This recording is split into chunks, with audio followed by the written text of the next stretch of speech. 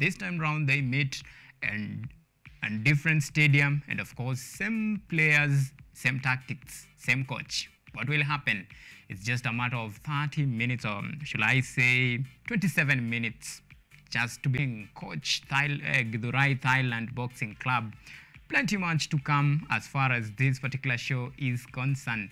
And remember, our question of the day today is, do you really support, or what's your take on Harambee Stars vs Iran performance?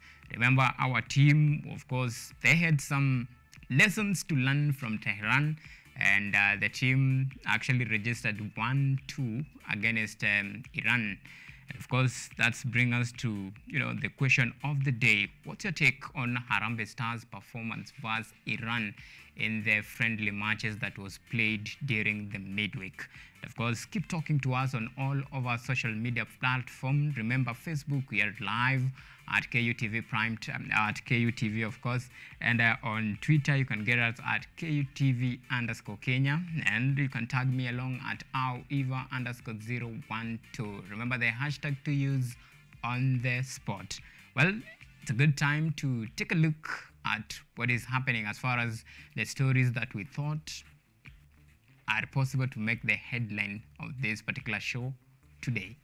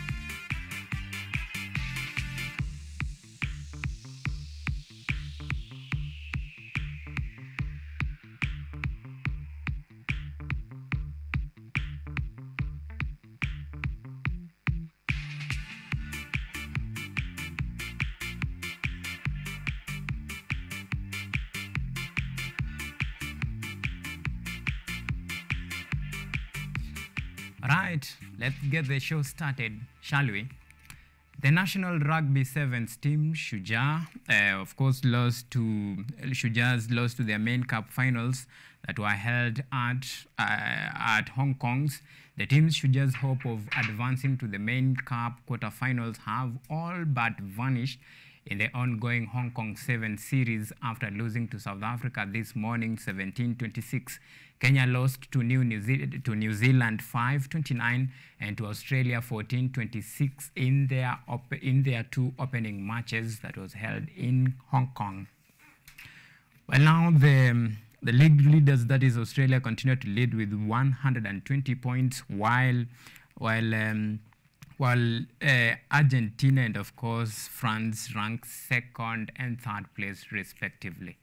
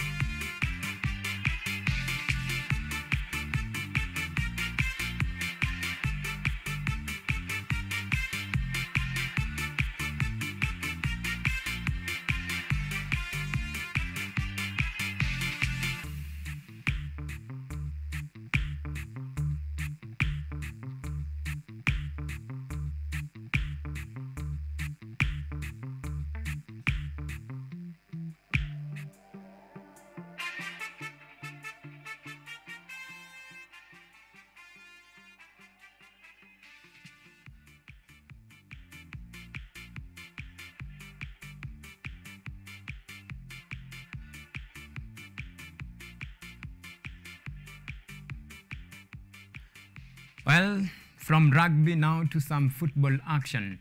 Embattled Football Kenya Federation President Nick Mwenda is a free man.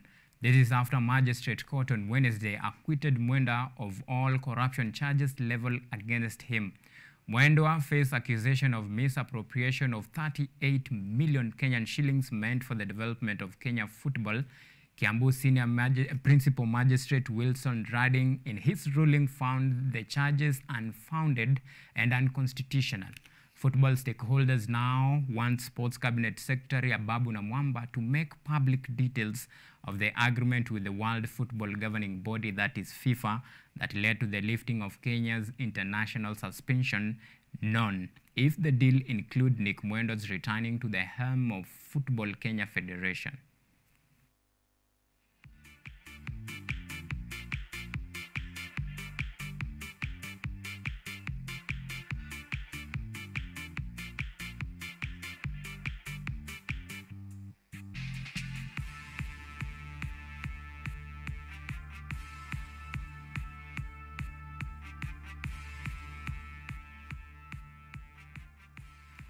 Well, now let's take a look at what happened during the Kenya Rugby Union election. Former Kenya Sevens captain Humphrey Kayange has been elected as Kenya Rugby Union director after defeating his opponent Leslie Mwangele. Moses Andale was also elected as vice chair, edging out Amboi Ratemo. Sasha Mutai, the 45-year-old quantity surveyor, is the new Kenya Rugby Union chairman as declared by the Independent Electoral and Boundary Commission officer Joseph Kamau during the union's election held at the Rugby Football Union of East Africa grounds.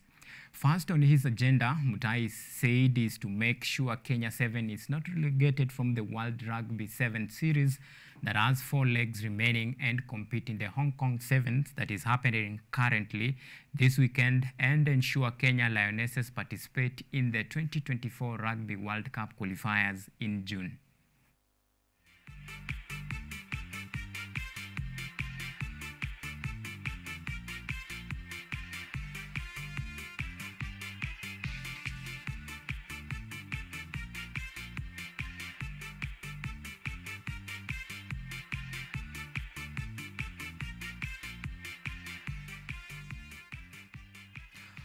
Alright, still matters rugby. The Kenya Rugby Union League entered its national quarter-final stage this weekend with the 4 matches on the card as the team bid to secure the 2 slots to the 2023-2024 Kenya Rugby Union Championship.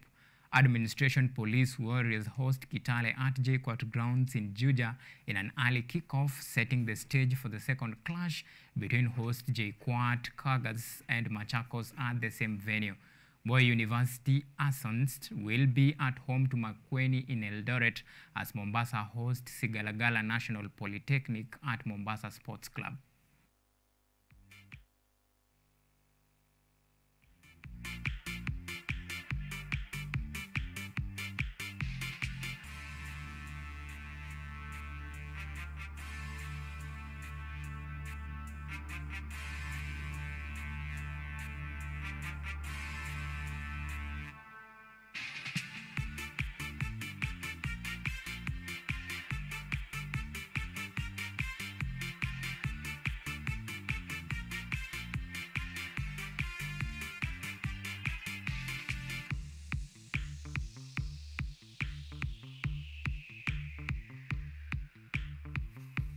Alright, let's switch gears. A hard-fighting Harambee Stars went down 2-1 to Iran to host Iran, courtesy of Ramin Razien's late goal, aided by a slip-up from goalkeeper Patrick Matasi, who had an arguably great night save for that incident. In the Tuesday's night match staged at the Azad Stadium in Tehran, Captain Michael Olunga, 6 minutes into the second half, made it 1-0 after cleverly losing his marker and unleashing a low drive into the right corner past the keeper. Iran's Mohamed Mohebi equalized in the 76th minute through a set piece before Ramini scored the second goal of the night for Iran. This is Harambee Stars' first match following the suspension of the ban imposed by the FIFA last year.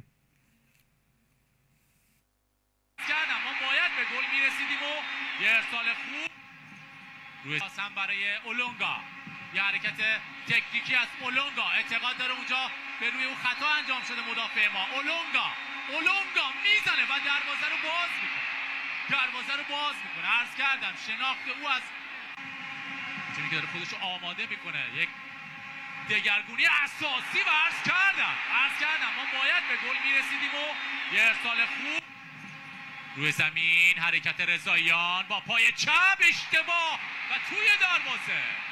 گل دوم برتری داشتیم برای اولونگا. Well, such a very epileptic game. I hope some lessons have been learned. Now, the 11th Kenyan Premier League sides are among the 16 clubs that advanced to the round of 16 of Football Kenya Federation Cup. The crunch between defending champions Gor Mahia and Kakamega Homeboys at Moi Stadium. Kasarani is on Sunday, expected to proceed a lot of fireworks elsewhere. Kenya Police will be in action against Ulinzi Stars in a Fande derby at Kenyatta Stadium in Machakos. KCB will take on Bidco United at Kasarani Stadium, while Division 1 side Rainbow will dare KPL champions Tusker to a duel at the same venue. Kariobangi Sharks face Equity at Kasarani Annex on Sunday, the same day that Murang'a Seals and FC Leopards will square it out at Nyayo Stadium in Nairobi.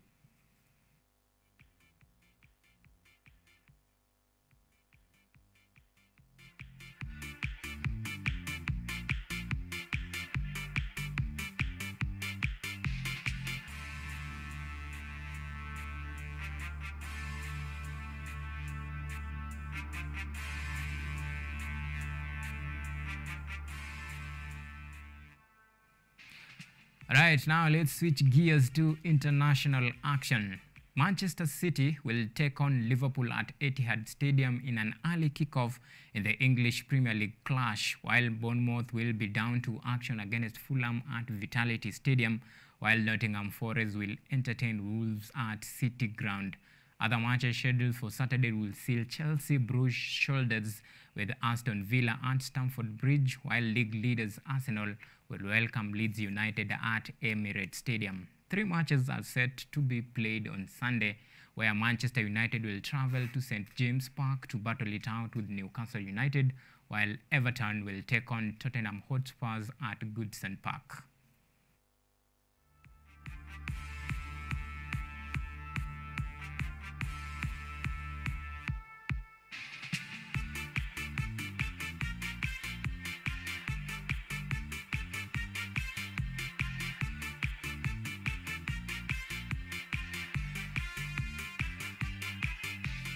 Right, that does it for first segment of Sport on the Sport Show. And of course, we'll taking our short break, but when we come back, Grafin Okombe is in the house and we'll be taking a look at the hockey. And of course, we'll be diving directly into conversation about the just concluded World Under-20, of course, Championship Club that was held in Egypt. There is some lessons to be learned and of course, some healing to do and forging of a new future. Grafin will be here to give us, the dynamic of it all, and of course, what does the future hold for hockey as far as the youngster are concerned. But remember, the match between Manchester City and Liverpool is just a couple of minutes away. Remember, these are the battle of the Titan between the two of the most decorated English Premier League sides, that is Liverpool and Manchester City. One of the most, performing coaches with good history. They have met in quite several occasions, and today they meet yet again in a decider that could, could decide the phase or rather the turn that this particular league will take. Remember, Arsenal set the stage and the pace. They lead with 8 points on the top, but Manchester City have a game in hand. If they win today, the pressure will be mounting on Arsenal, of course, as the title race take yet another twist of turn. Of course, let's take this short break, but when we come back, it's all about hockey action.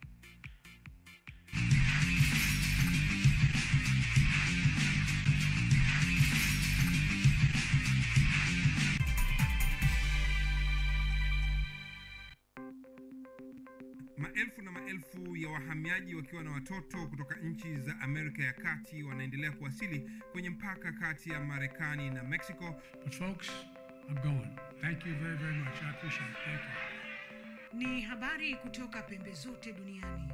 People pass vuguvugu. People pass ni idea. Sazidi ananyonya, hanyonyi vizuri, anakuwa hayuko comfortable. Jeshi la Jamhuri ya Kidemokrasia ya Kongo linapambana na waasi wa ADF. Kwa sasa wanatoa wito kwa mashirika, makampuni na vile vituo vya uchukuzi. Mambo mengi yatakwenda kama yalivyopangwa. Hapa ni kuna mmoja wa viongozi wa chama cha wavuvi katika eneo hili. Zaidi tunajaribu kuwapa chanjo ili ina boost ama inanyanyua kinga ya mwili, ndio inaenda kupelekea kupambana na virusi. Ni Duniani Leo, Jumatatu mpaka Ijumaa, moja kwa moja kutoka VOA Swahili, Washington DC.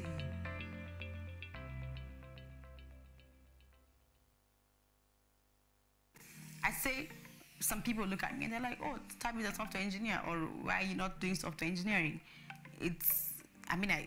I could do it, I can code if I want to, but is that where my passion is?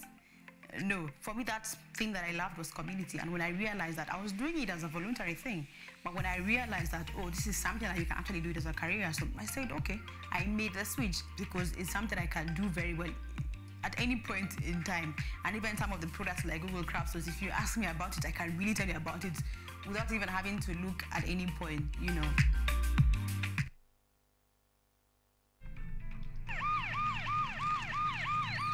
Started. See you at the police station tomorrow. Two wives is just double trouble. Make sure he's with Nambi, but paying attention to Shiba. We call it double trouble. That's exactly what I'm saying. Now you need to formally retract all the charges. And right in front of this small gathering of family and friends, admit to the fact that for years you've been blackmailing me. How much of my money do you have in your pockets? You don't know what it's like out there. And it's clear to me that you've never had to fight for survival. You don't know what life is like.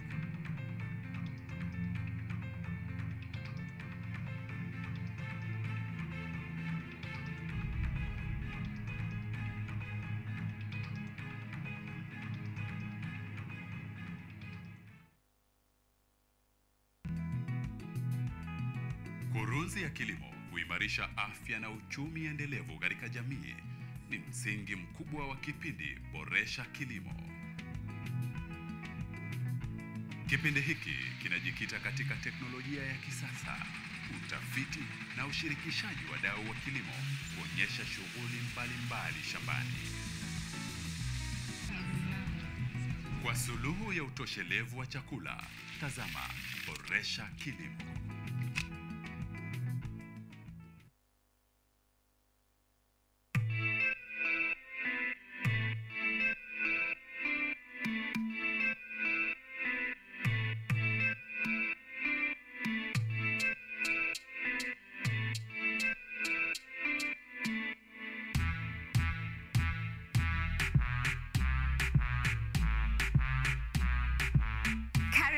To the Church O'Clock Show. I'm your host, Esther Becky. And my name is DJ Teros. We start you off with a word of prayer and get you started with a live transformational worship experience. And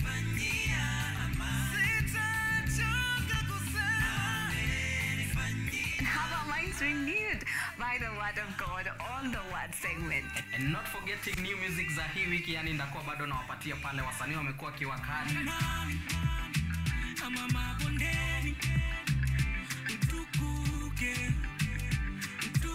So make sure manzo tune in because zitakuwa zina flow pia pale mixes kwa wingi, yani zitakuwa zina come through, and pia performance yani from our gospel artist hapa on Gospel Arts from 7 to 10 a.m. only on KUTV.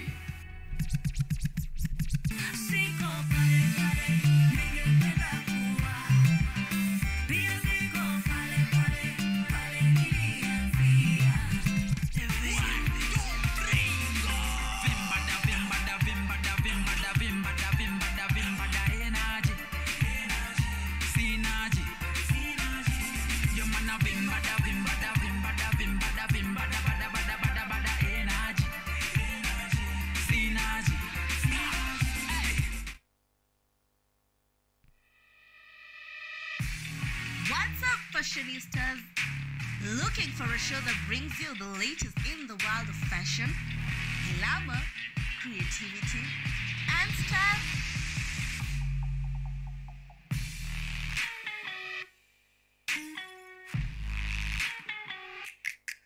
Fashion Diaries got you started as we explore street fashion, modeling, runways, red carpet events, and so much more. Catch me, Ashley, at Sachi as we unlock the greatest fashion events. Keep it locked.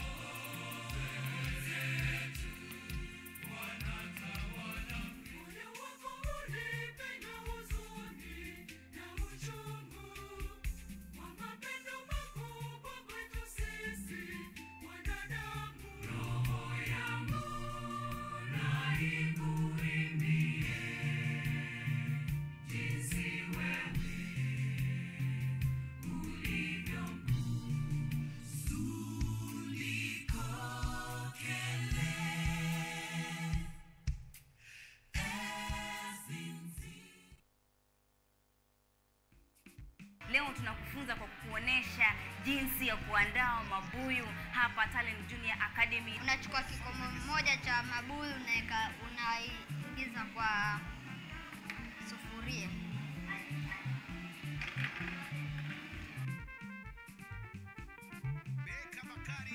Kizoesha mtoto kumfanyia kila kitu. Naam. Inawezekana anakuwa lakini haelewi.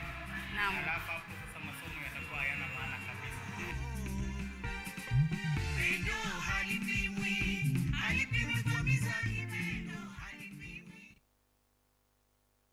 Technology, science, innovation, ICT and research. These are the ingredients upon which the solutions to the 21st century problems are founded. In a world that is rapidly changing, it's all hands on deck to ensure a balance in all fields of life.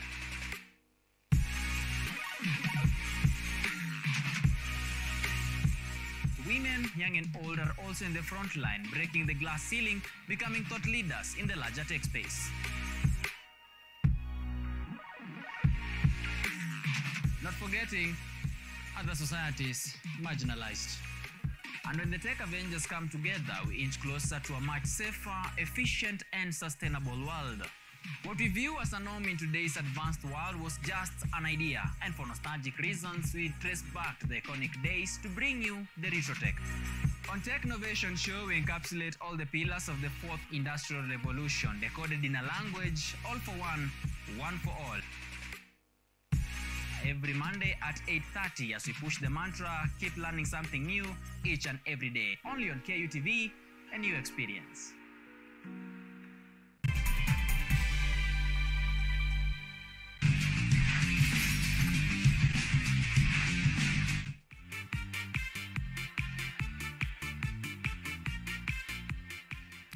Alright, welcome back, and we are glad you're still watching On The Sport Show. And of course, remember earlier on I told you we'll be having a discussion based on hockey.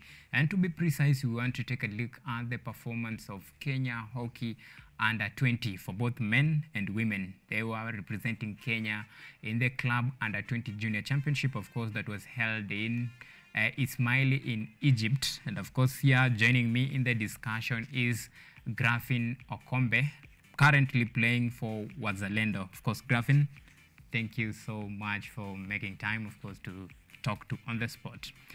Well, I'll give you the first, opening statement just to introduce yourself and let our viewers know who is Grafin Okombe. My name is Griffin. I am a hockey player for Wazalendo, also hockey player for the national team, but video coach for the Under 21 junior side. Junior side. Yeah. All right, so graphene, let's take a look, but you have told me it's graphene, not graphene. It's Griffin. Oh, Griffin. All right. Now, let's take a look at the performance of Team Kenya, of course, for both men and women, under 20, as far as the club championship is concerned. I want you to give us your analysis of the match, of course, from an insider point of view. I think we gave our best shot. The boys did all they could do, considering our time of preparation and you know, the level of our opponents and how long we've taken to play at that level. All right. I think we gave our best shot and they played to their hearts. Okay. Well, Kenya was playing against the best of the very best. Very true. As far as the game is concerned. Of course, in the mix, we had the likes of South Africa, of course, the eventual winners. Then we have the likes of Egypt and Zimbabwe. What are some of the lessons that, of course, the team took from Egypt? From Egypt, we didn't carry much. I think this time round, they took much from us. All right. But we took a lot of lessons from South Africa because for them, they're playing in their senior team is playing in the Pro League. Okay. So while they prepare the junior side, they prepare to the standards of the Pro League. Also considering the exposures they have, and they have more players playing in Europe. Okay. Most of our boys are from high school to the university, and the experience is from the Kusa League. So we take a lot of lessons from them, a lot of in terms of game tactics, in terms of tactical awareness, in terms of even coaching for us. Okay. Yeah. When you look at the disparity, of course, it's quite enormous and huge as far as the preparation. You know, you have a team that has been, you know, preparing for this for the longest time of it. They have resources, equipment, manpower, the ability. By head, shoulder, they stand tall above Kenya. And you have a team that the last time they participated in such tournament was in 2008, now going against the best of the very best. In terms of level playing field, is there fairness in all this? Well, when you go to compete, you have to accept, you know, and prepare for the opponent the way it comes. But they're a bit ahead. South Africa way far ahead. We've played Egyptian side more times, considering we also had played the African Club Championship, which Kenya hosted. So we've seen them quite a number of times. But for South Africa, their level, the equipment, the support they have from their country, you know, it's a different level. We're not so far from it. Maybe the difference is in terms of equipment and experience, in terms of exposure in international matches. Okay. Well, one of the lessons that this is according to Coach Malunge is, you know, they went there on the day that they were supposed to play the match. There were issues of travel logistics, of course. Some, you know, kits were not, you know, out by the time that they were supposed to travel, so they had to postpone it. When you arrive in a tournament, the day of the match, in terms of even preparedness and even psychologically, how does it affect the performance of the team? Well, mentally, first of all, you're out. You have to do a lot of work as coaches in terms of talking to players to, you know, just boost them and tell them you can do it. Our first match was against Egypt. We arrived like 5 hours before that match. The last time the national side played Egypt, we lost 5-2. But in this match, we lost 1-0, and we missed a lot of chances. So the boys were really drained, first of all, and then acclimatized by the weather. You know, it was sort of winter in Egypt because of the winter from Europe. So it's for most of them, stage fright. It's the first time they arrive in a country like that. They've never played in the league.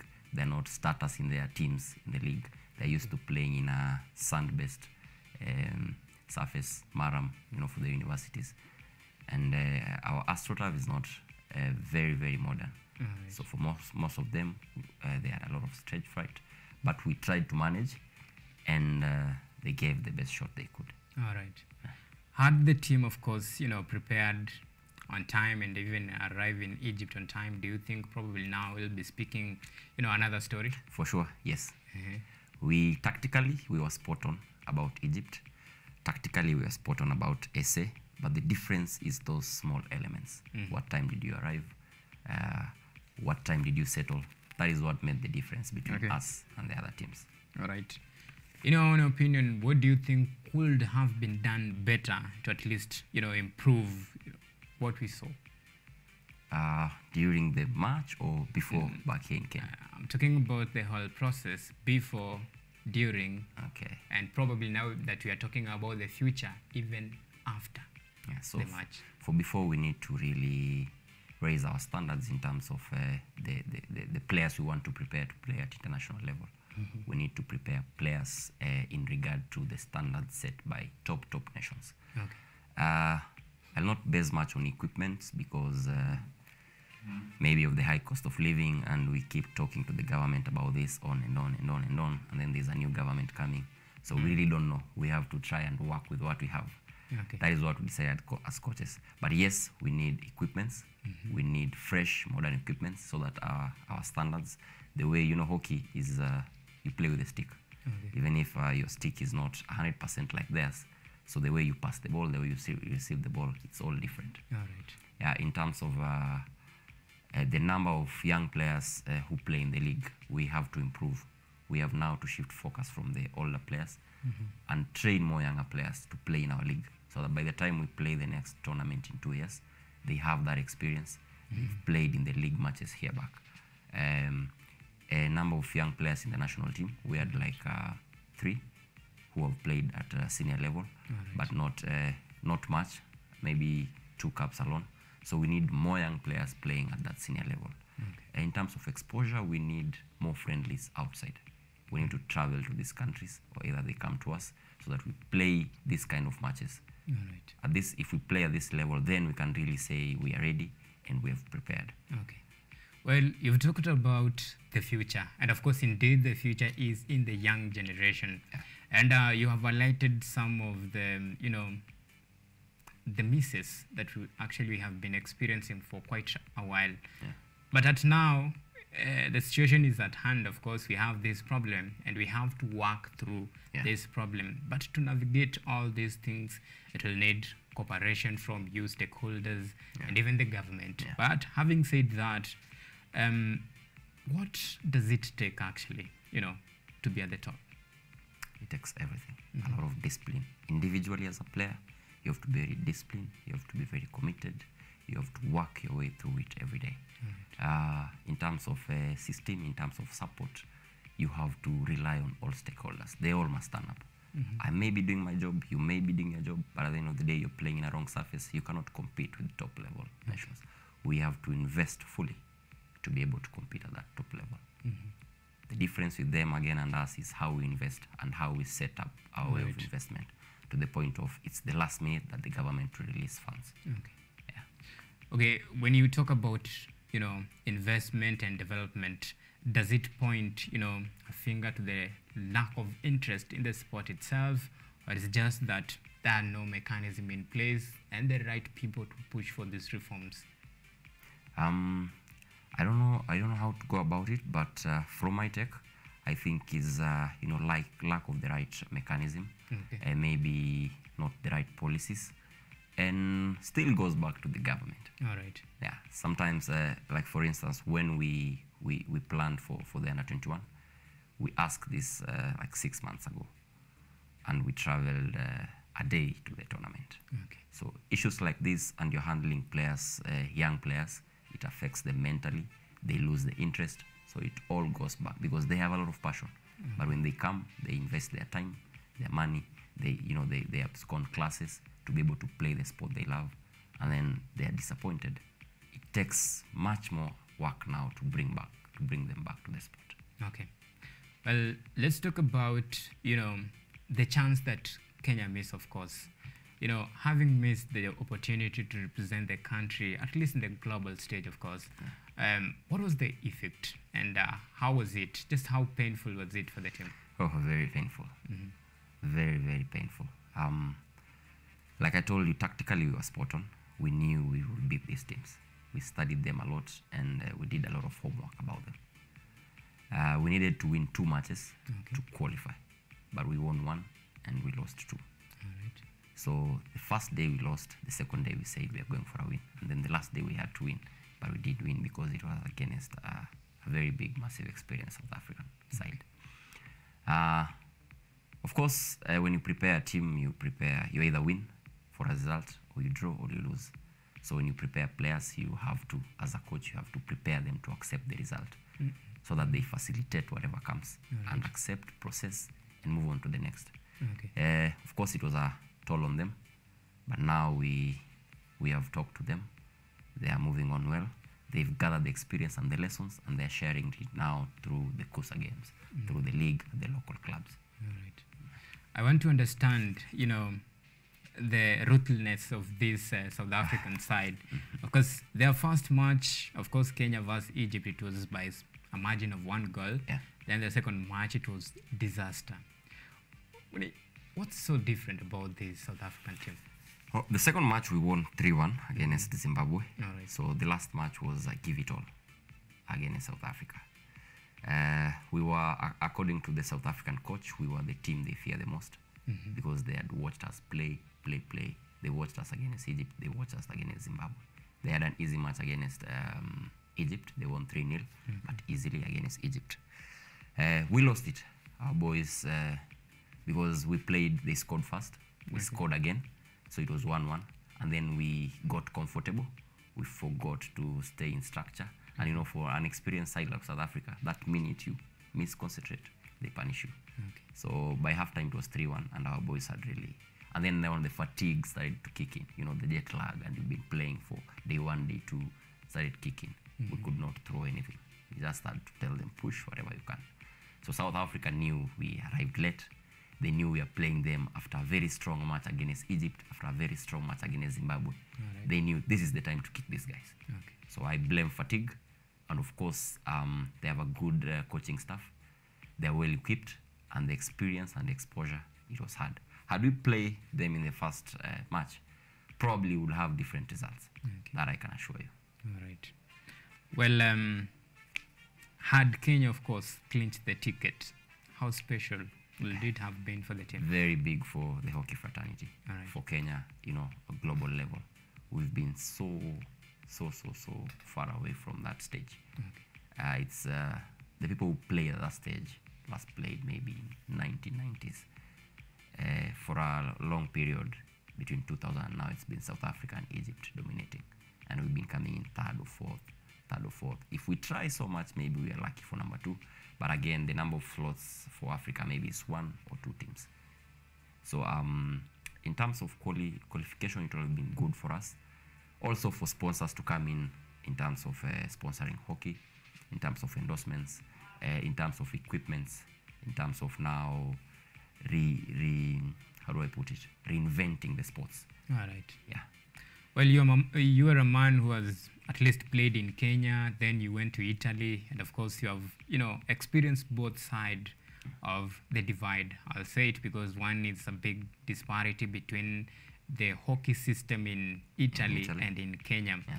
Okay, based on, your voyage experience and of course here in Kenya, what is some of the things that you'll say as a player in Italy, you will borrow and bring it here in Kenya, something that is really working there that you think will be helpful here in Kenya? What I would borrow is how they set up at club level, because they have leagues even for the under 6. The very young group, they go to under 10, they go to under 12, they go to under 15. So they start nurturing these players very early. The players are used to the system. The players are used to, to the system as early as 6 years. They start being introduced to the sport, and they play even at national level. They compete throughout the country. Another thing is how they promote the sports, because they have a system where, the way we have PE lessons in our schools.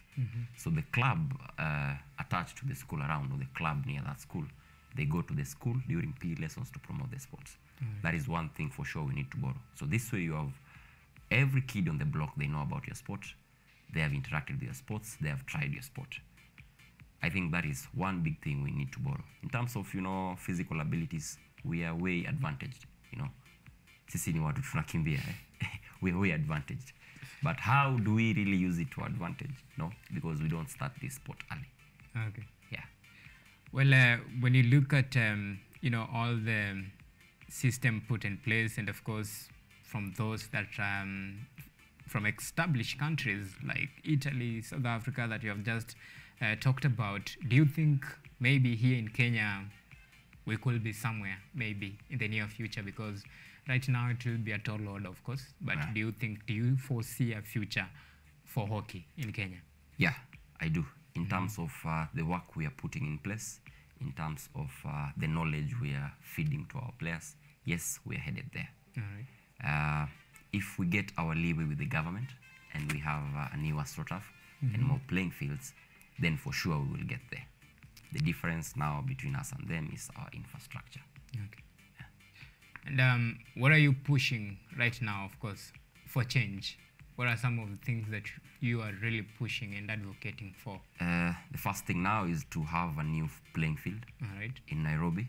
If not across other counties, at least one new playing field, because the surface we're using is very old. It's not even the modern one. So when we go to the competition outside there, our players are on a stage fright. They're not used to that playing surface. It's a new surface, so they have to adjust. So we really are pushing for a playing surface, and then we are really pushing for now investments and sponsors to come in to our sports. We don't have another alternative. We have to push for it so that our sport will grow. Okay. When you talk about sports, it's all about promoting the sports. Of course, when you are in boxing, before a match, there is promotion of the fight so that investors, funds, everybody could join on board. But what is so special about hockey that can go against the ordinary or the norm about the society out there? Unlike other sports, hockey, you play with an equipment outside your body. And it's one of the fastest games. There's a lot of thinking.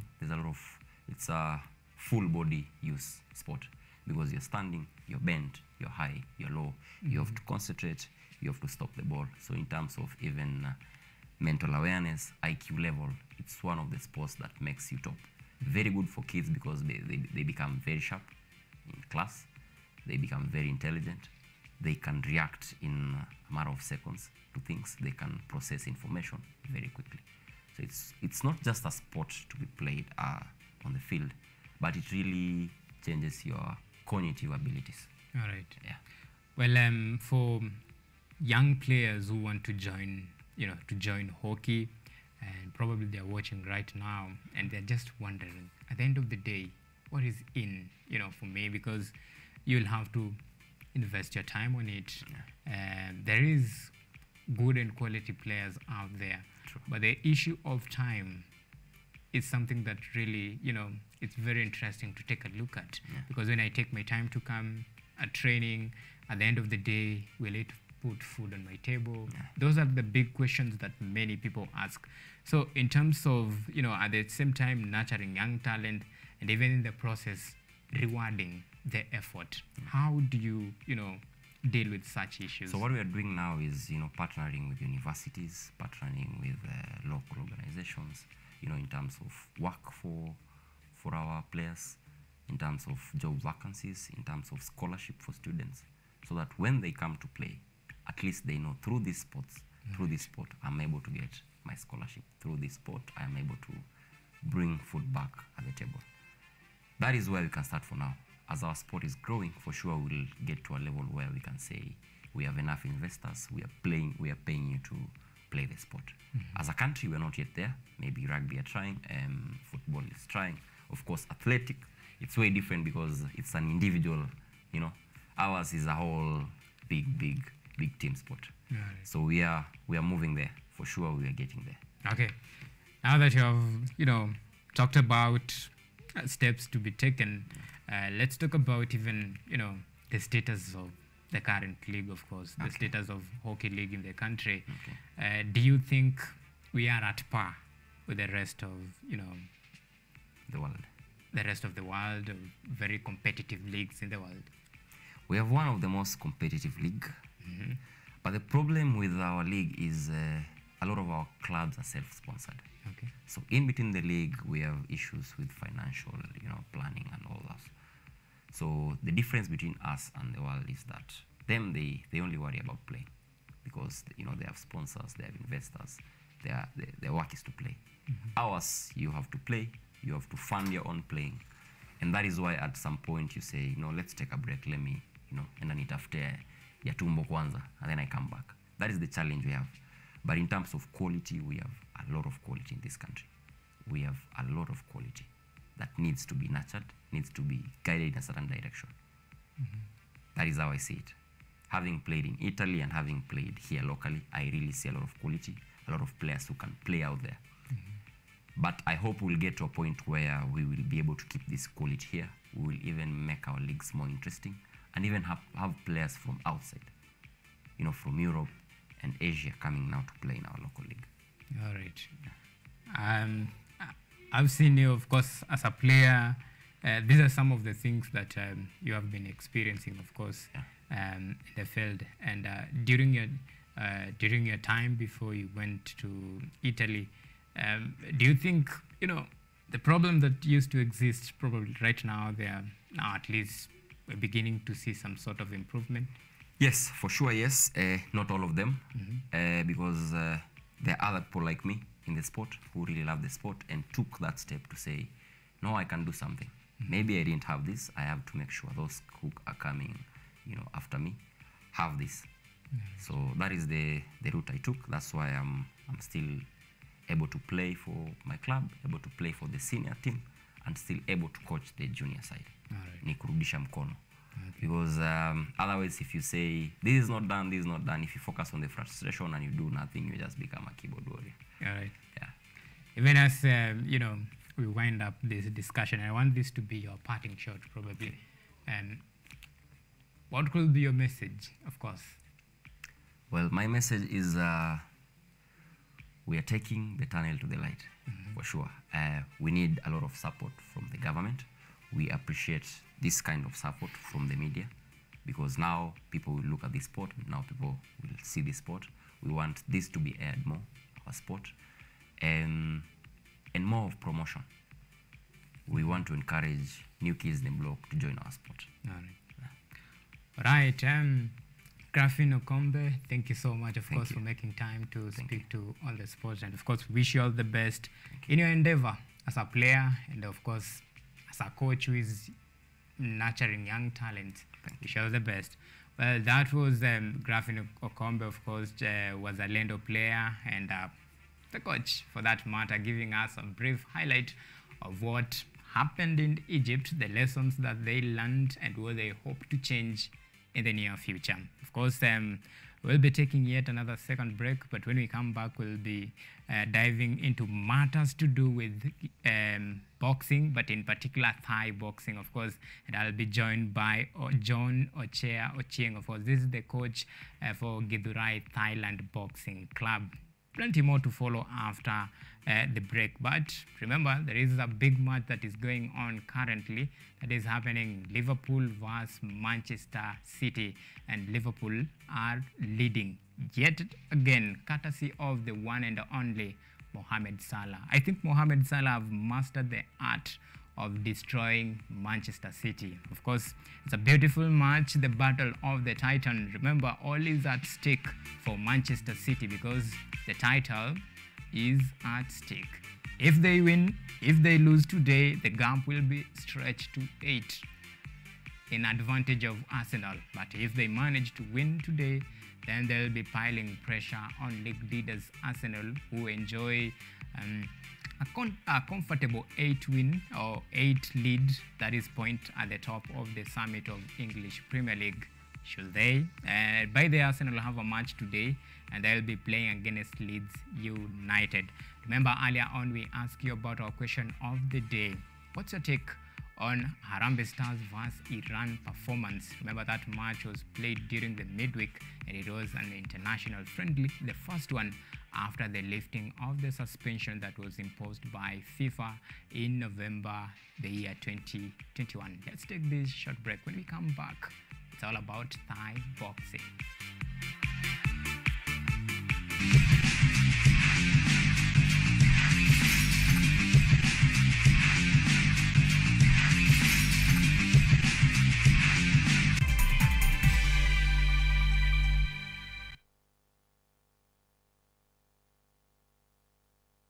Welcome to Children's Corner. Welcome to Children's Corner. Children's Corner. Oh my goodness.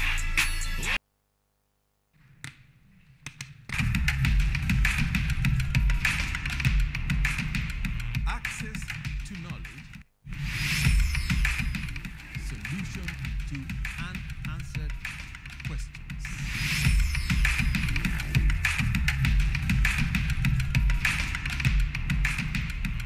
Guidelines to pursuing your rights and repossessing your property, intellectual or material. This and more only on Law Matters.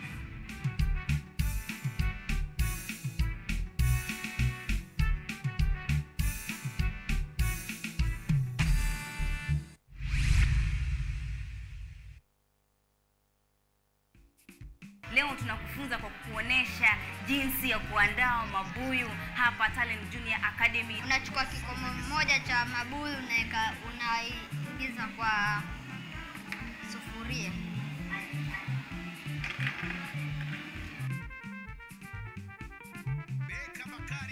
Ukizoesha mtoto kumfanyia kila kitu. Naam. Inawezekana anakuwa lakini haelewi.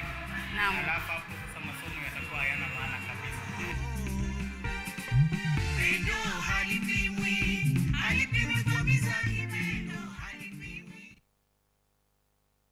Hello everyone, this is the new chapter of Let's Be Fit. I'll be host DiCaplo. I'm here to give you various workouts. I'll be having different trainers. We'll have Zumba classes, we'll have aerobics classes, we'll have box exercise, we'll have kata box. Just the show comes every Thursday from 6:30 a.m. to 7 a.m. Keep it locked, make sure we keep fit, and that's it from me to you.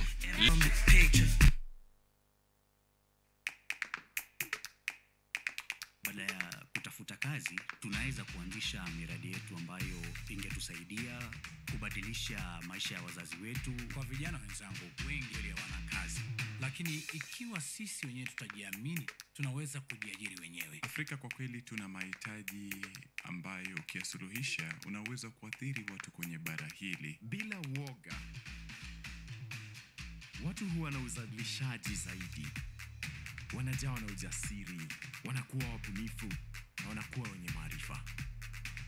Niliamua kuacha kazi, hata kama sitafanikiwa, nitakuwa nimejaribu, nitakuwa najua haiwezekani. Hakuna kitu cha ajabu hapa. Kila anayepata ufanisi hufanya kazi usiku na mchana. Kitu kitakusukuma na kuwezesha kupata maarifa ambayo hukuwa nayo. Tunajaribu kutengeneza kitu kitakachopita mipaka ya nchi hii. Ikiwa unataka kubadilisha ulimwengu, anza na nyumbani.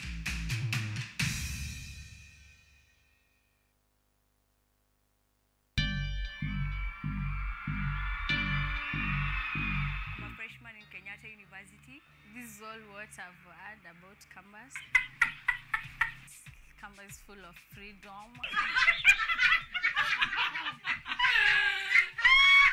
Ni cumulative. Mchezo hiyo ilipoka gani kwani?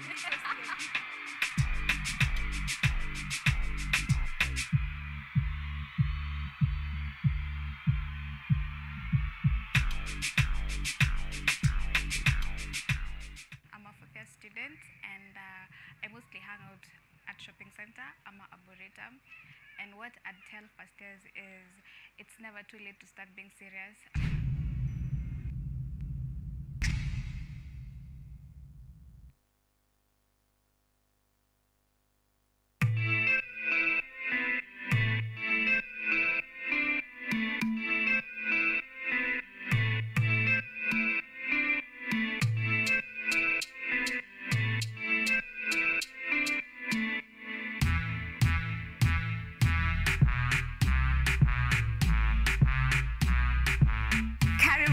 To the Church O'Clock Show. I'm your host, Esther Becky. And my name is DJ Terrence. We start you off with a word of prayer and get you started with a live transformational worship experience. And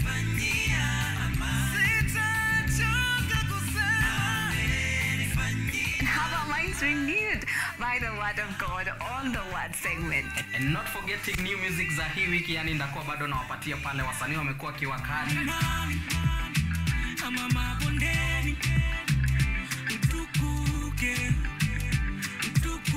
make sure manzo umetune in because zitakuwa zina flow pia pale mixes kwa wingi, yani zitakuwa zina come through, and pia performance yani from our gospel artist hapa on Gospel Arts from 7 to 10 a.m. only on KUTV.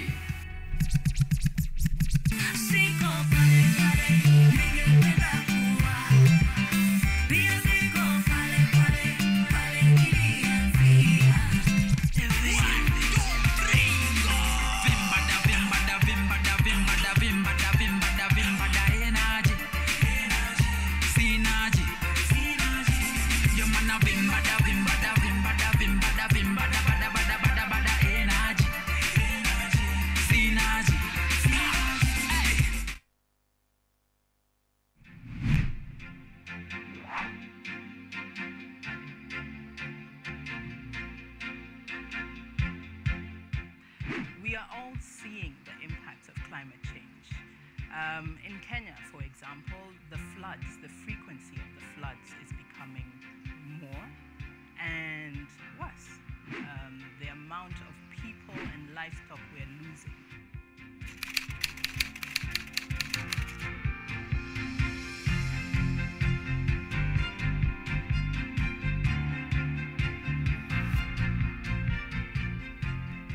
The level we need to go is a level where the normal mwananchi and also the government stakeholders can uptake these solutions.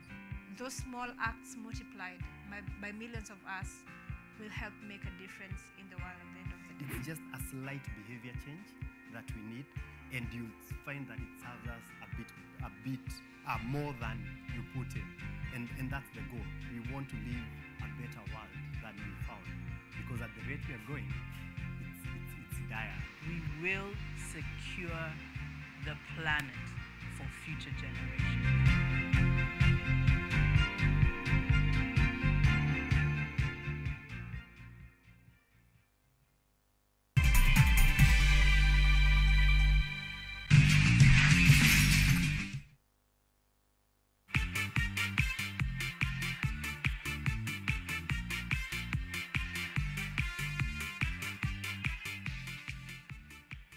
Alright, welcome back, and this is another episode, of course, of now we'll be talking about, it's all about boxing. Of course, we'll be talking about, the future of boxing, everything in between, and of course, I'm joined by the man himself, John Chair Ocheng, and of course, this is the founder, should I call you founder and coach, of course, of the Thailand Githurai Club, boxing club, of course. Yeah, that is after our coach Norton. All right. Yes. Well, and of course, there is some matches that, of course, one match in the early kickoff that is between Manchester City and Liverpool that is currently underway, and the scores right now are 1-1. Of course, Liverpool was the first team to score, courtesy of Mohamed Salah. Then Manchester City reply back, and now the scores are 1-1 square. Well, Alvarez is the scorer of, it's the one who scored for Manchester City, and he takes, Erling Haaland's today position. He is in front of he's leading the front line in the absence of Erling Haaland, the lethal striker, and of course, arguably, some say the best in the world right now. But football aside, now let's talk about boxing. Coach. Yes. Kwanza kabisa chami ni kushukuru at least kutenga muda kuja kujumuika na sisi tuongee mambo na boxing. Lakini kuna hii jina hii Thailand boxing. Hebu kwanza tufafanulie hapo kwanza kabla tuende sana. Okay, Thailand boxing club, tuongea kuhusu boxing. Thailand boxing club, hiyo jina ilikuja kwa sababu ya mahali ambapo tulipata space ya kutrain. Kwa vile tulipoanza mambo ya boxing ama mazoezi ya boxing, na kwanza tu kuianza ni kama tuko na hiyo aim ya kucheza blow, lakini ilikuwa tu ni ile kujikinga mtaani, unajua, na umauru ile ya mtaa. Lakini baadaye kabisa wakuwa na kocha mmoja ambaye alikuwa ni mzee kiasi. Sasa alipokuja ndiye akatuambia pana, hii boxing haitrainiwi kwa sababu ya umang'aa mtaani. Hii ni game na inatrainiwa kaa talent. Sasa alipokuja pale alipata tunatrain kwa kanyumba tu, ka trench, akakuwa kameisha, tumehang tu kibag pale. Gloves ilikuwa karatasi za maziwa, unaona. Pads tunashika zile ma slippers na there we go. So alipokuja njoo alikuwa amecheza, alikuwa mwanajeshi hapa Kahawa.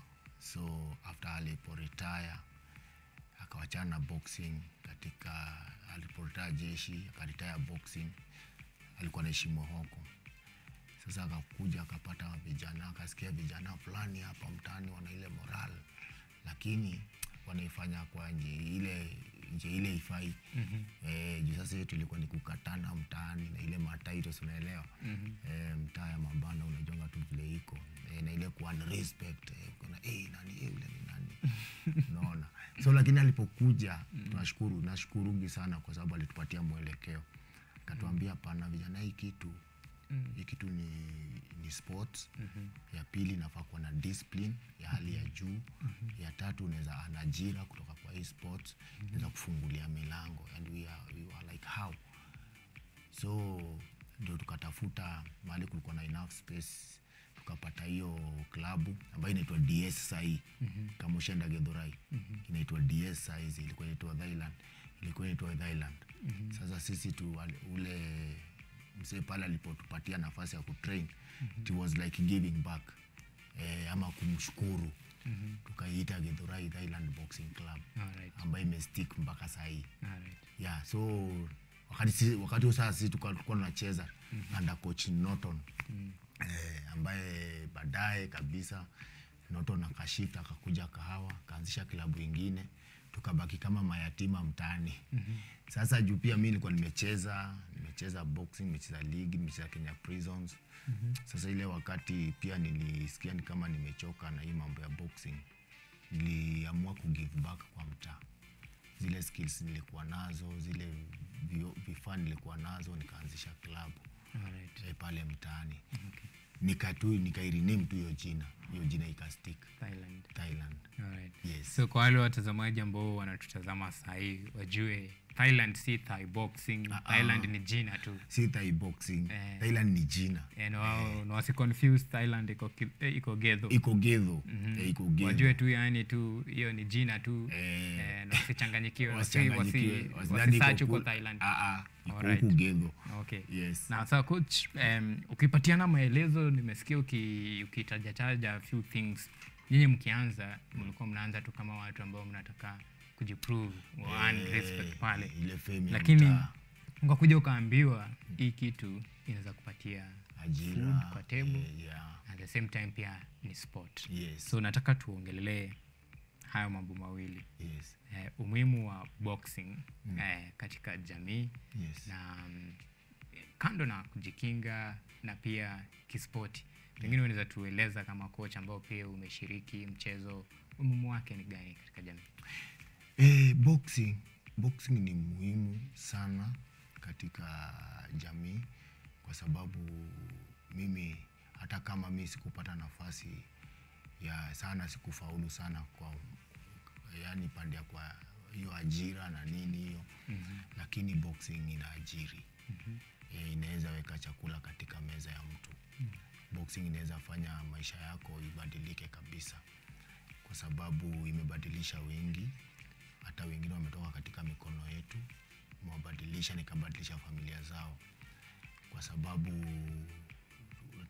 tulipo introduce na tukawaambia hii kitu it is a discipline sport, si ya ukora, si sana si ya kujidefend, unaona, lakini tunaichukua kama career.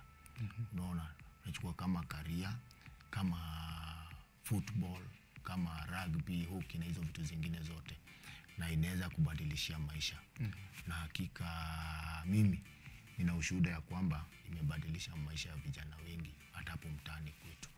Imebadilisha vijana wengi, wamepata ajira, wengine wamepata nafasi kwa Kenya Police, wengine wamepata nafasi kwa jeshi, wengine wamepata nafasi kwa prisons. Na wakati umepata hiyo job, unajua boxing ni game utacheza na ifike mwisho, lakini ile job uta retain. So familia yako unaona ugali kwa meza.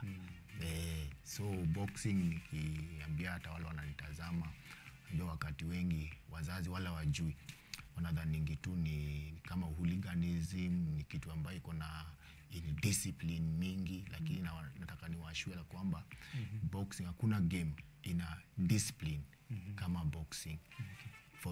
For instance, miwe ni opponent wangu, tuna fight na wewe. We have to shake hands before we fight, before the game, and after the game we must hug each other.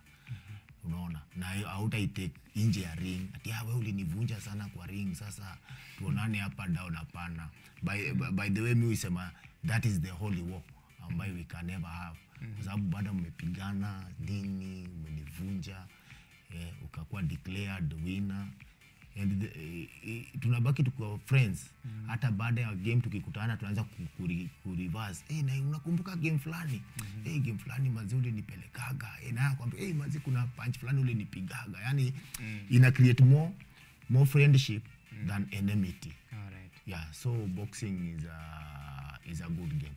Alright. Yes. Well, nataka tuongelee historia ya club yako, hata tuseme hivyo. Kwanza ulienda ukakuwa mpiganaji, tuseme hivyo, ka represent Kenya, vitu kama hizo. Then after hapo so ukaona now this is the time now to pay back to the society. Ni nini ilikumotivate sana uka feel like sasa hii ndio time ya kukuja kufanya kitu katika community yangu? Okay. Unaona, mimi nilicheza boxing kwanza, nimechezea the same club yetu ya Thailand. Baada ya kukosa ile sponsorship, tukahang kwa hewa, tujui mbele wala nyuma nini. So hapo ndipo nilienda prisons. Nikachezea prisons sana, na hata ingawa sikupata hiyo nafasi ya ajira nini, bado sikukufa moyo. Niliendelea tu na mahasol zangu mtaani mpaka ikafika mahali nikasema wacha hii kitu sasa ifike mwisho, sasa tushughulikie familia vile umesema. Na so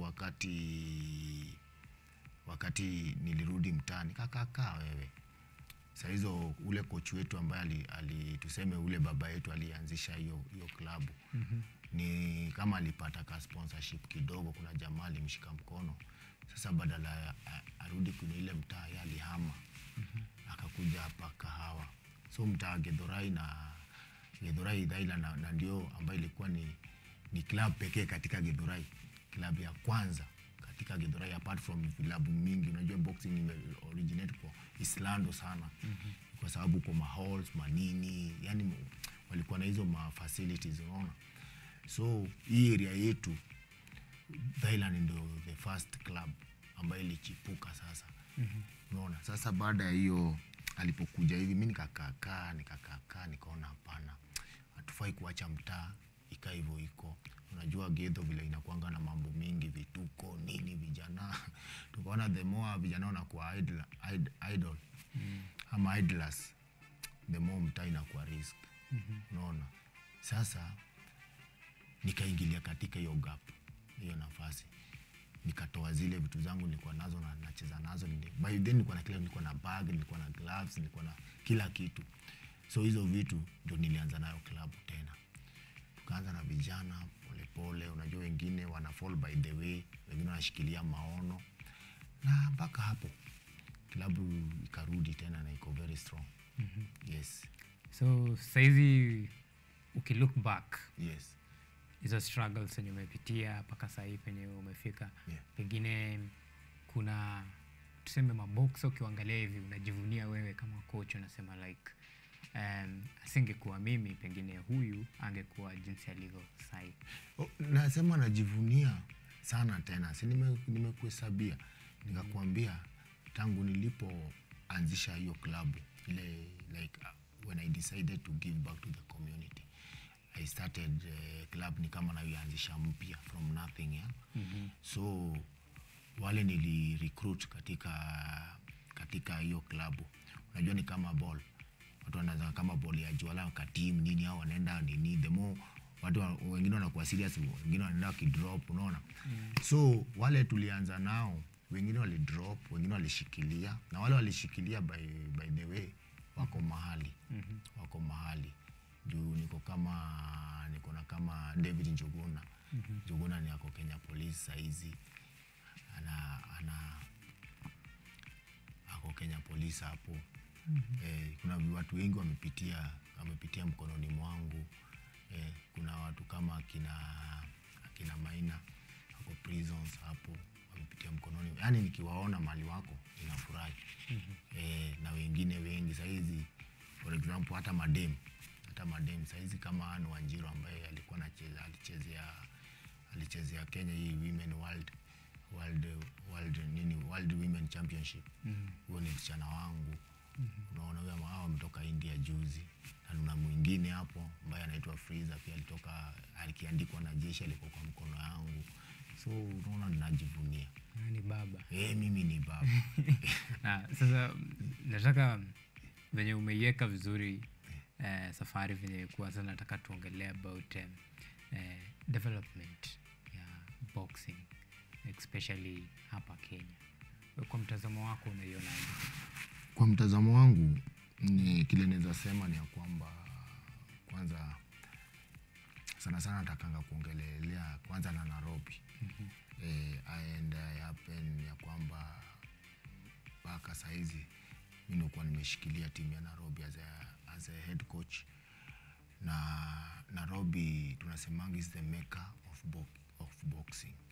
Nairobi ndio jikoni ya boxing Kenya mzima. Unaona? Na Nairobi ikiwa ndio jikoni ya boxing. So far so good but not so good. One, kwa sababu hakuna sponsorship. Hakuna ile morale ile hata vijana wanasikia at least tunapigwa morale mahali nini. So as much as wanapenda ile game, as much as sisi makochi tunapenda ile game, tunajitolea, tuna sacrifice kwa sababu ya vijana, but hakuna sponsorship. Mnaweza chukua mnatrainia game fulani, maybe league inaenda Meru, mmetrain mpaka last minute, hamko sure kama mtaenda hiyo game. Yes. Kwa sababu ya nini? Hakuna sponsorship, hakuna do. So nao vijana unawapata dakika ya mwisho unawaambia mazee hii game haiendeki. Unaona wamekufa moyo, ile morali imerudi chini, unaona. Lakini Nairobi ndio ina producing most boxers, ambaye ni best boxers katika nchi. Na unajua tu jikoni moto ikizima basi hakuna chakula. Hakuna chakula. Watu kama hiyo Kenya Police, watu kama hiyo jeshi, watu kama hiyo prisons, unaona depend kwa wale maboxers sisi tunainua kwa grassroots. Unaona? Wale tunainua kwa grassroots kama Nairobi na vilabu mingi like 42 clubs, unaona. So unapatanga tunafanyanga selection yetu before tuende tukutane na hizo vilabu zingine. So tunatoa the best ambao tunaenda tunakutana kama polisi, jeshi nini. Sasa hapo ndo wanaonanga na wanafanya scouting. Wanaona yule boxer ni mzuri, ule ni mzuri, ule ni mzuri. Unaona? Akibahatika anapata job pale, lakini hakuna sponsorship. Hizi vitu zi happen ndio tukue effective kwa grassroots hapa. Lazima tukue na sponsors. Unaona? Nikisema sponsorship tunaanza na equipment. Unaona? So umesikia nikikwambia tukianza boxing kuna makaratasi za maziwa na maslippers. Hata saizi katika vilabu mingi unapata kama ni gloves, ukiona zile gloves tunatrain nazo mazee hatuwezi taka kuziangalia tena. Ukiangalia zile mapads nini, unaona. So sponsorship kuanzia kwa grassroots, unaona, it is very important. Lakini hiyo kifail my friend, hata national team itakuwa ni bure kwa sababu haitapata watu wale watu effective. Nasema chakula jikoni ni moshi na inawaka huko. Chakula ile itakuwa the final product itakuwa tu inanuka moshi. Si ndio hiyo? So ile kitu mimi naweza lia ni kwamba sponsorship naona kama kitambo hata kitambo ulikuwa unapata Kimbo, ulikuwa unapata NCC, ulikuwa unapata yani nini mingi, maizi corporate nini mingi, Maroiko nini, kila mahali wanabila. Ulikuwa unapata hata maboxer walikuwa wanaandikwa hata early age. Unapata huu chezea Kimbo ameandikwa job, huu chezea Breweries ameandikwa job, Bidco ana moral. Ule kijana anajua hata nikitoka pale niko na mshahara, niko na allowance. Lakini saa hizi kama Nairobi mnaweza enda game mmeenda game kama Kisumu, kama kocha unaanza kupiga simu Nairobi, mazi hata fare kurudi hatuna. Unaona maybe mmewea asubuhi, huu boxer hajakunywa hata chai. Sasa tena coach stress ni, na unajua boxer atakangi stress. Kisha mweka tu akipata tu stress kidogo, you know the result. Itakuwa shaky. Ukiangalia hizi ni challenges, yes. Lakini tukiangalia the good side of it. The good side of it ni ya kwamba despite all the challenges, we are producing. Yes, we are producing. Despite hizo nini mingi nini, we are producing. And we are still feeding the nini, our national team. Because ni hizi vilabu ambazo zinafidile national team. Na that's why unasikia nikisema ya kwamba tukapata masponsor wakuje huku mashinani. Unaona? Vilabu zikuwe equipped, makochi wakuwe equipped. Unaona? Boxers wakuwe equipped. We can do more than we are doing now. Alright. Yes. Umeongelea about Nairobi kuwa na vilabu mingi sana, na maboxers wengi.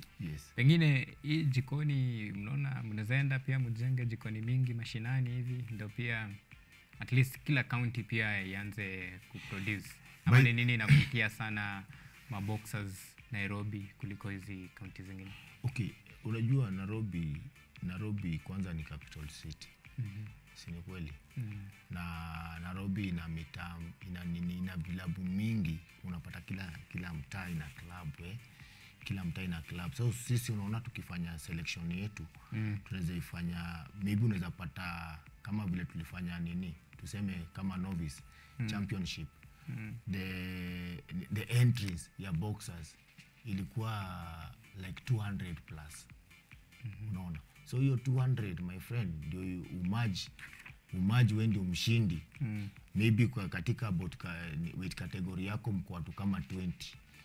After yani before fight mpaka upate number 1 na number 2, mtakuwa mmechunga watu mmepata the best. Lakini unapata vilabu zingine unapata maybe katika county wako na vilabu 2 ama ni moja.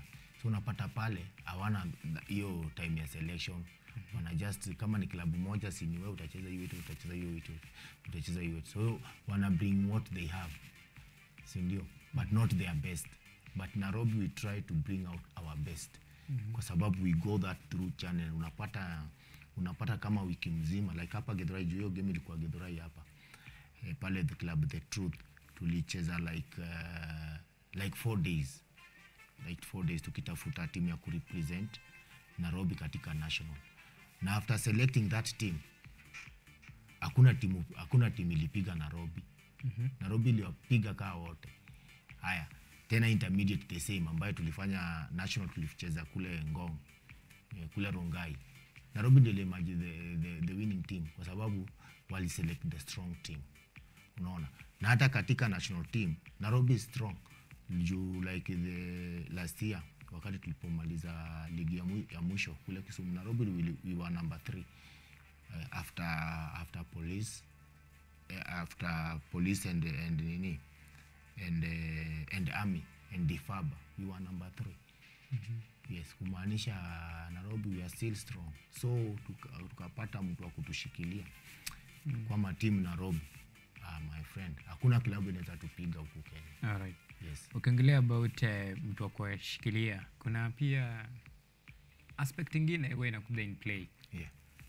Promotion, kupromote ma fights. Good example, pengine tuacha tutumie huyu Madonga.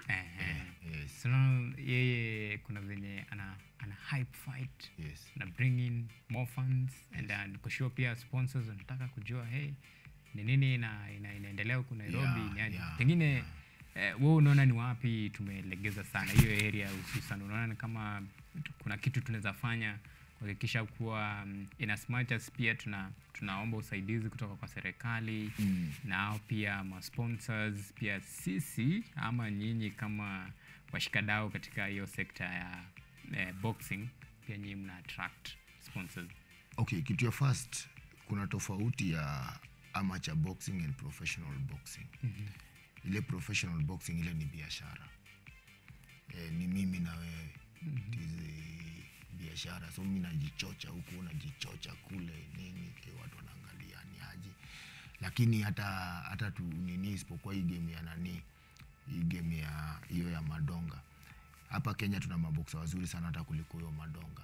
Lakini hawajulikani. Ni vile tu umesema hiyo nini, hiyo nini ya kufanya mtu anakuwa na hype, unaona. So unaona boxer kama nani, kama Ukwiri. Unaona Ukwiri is much far katika nini ya boxing kuliko madonga. Lakini utapata huku kwetu hata si watu wengi wanajua Ukwiri. Unaona wakati wa madonga alijulikana mpaka na watoi wadogo. Unasikia watoi mtano nawika madonga. Unaona? Na by the way nilienda hiyo game. Hiyo hype ilifanya kukajaa sana. Kulijaa sana mpaka hata kuna mtu alikuja kuona madonga hata si fight. Kuna mtu alikuja kuona madonga, na that's why walijanjaruka wakaweka hiyo game ya mwisho. Juu ingechezwa mbeleni watu wangeona hiyo game na waishie. Unaona? So kile hapa amateur katika hii boxing ya amateur na ndio ifanye hii nini kwa na hiyo hapo unasema. Unaona? It's just hiyo sponsorship. Unapata kama unajua okay, Nairobi wana team strong. Polisi wana team strong. Jeshi wana team strong. Unajua kuna weight fulani wa Nairobi ambayo rival wake ako polisi. Na ni kitu inajulikana hata kwa mapepa. Unajua siku hizi tu unaangiza vitu kwa mapepa. Unakuwa mapepa na nini likely wakutane na nani. So watu wanajua na ule na nini noma. Rival wake uko na ndio wanakuta. Unaona unapata ile game watu wametokelezea wengi. Unaona? But haiwezi fanyika kwa sababu ya hii lack ya sponsorship hii tunasema.